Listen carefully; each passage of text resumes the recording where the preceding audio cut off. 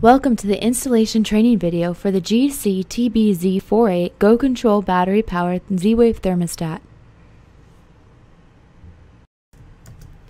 Before removing the existing thermostat, first make sure that the existing heating, ventilation, and air conditioning system, or HVAC, works correctly, and using your user guide, verify that your thermostat will be compatible with your current HVAC system.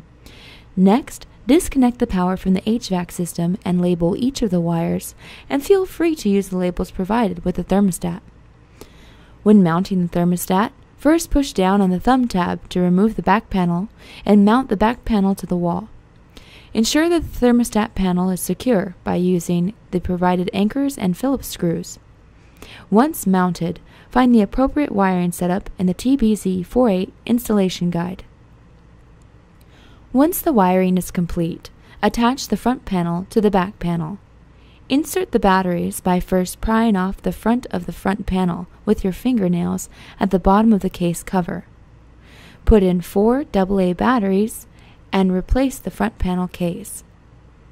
Lastly, test the heating and cooling to make sure that all of the functions of the HVAC system are working correctly.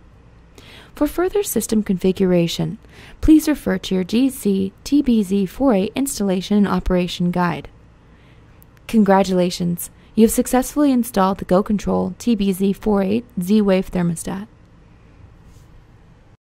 This video is intended for use by a fully qualified and licensed electrician and in accordance with the National Electric Code and local regulations.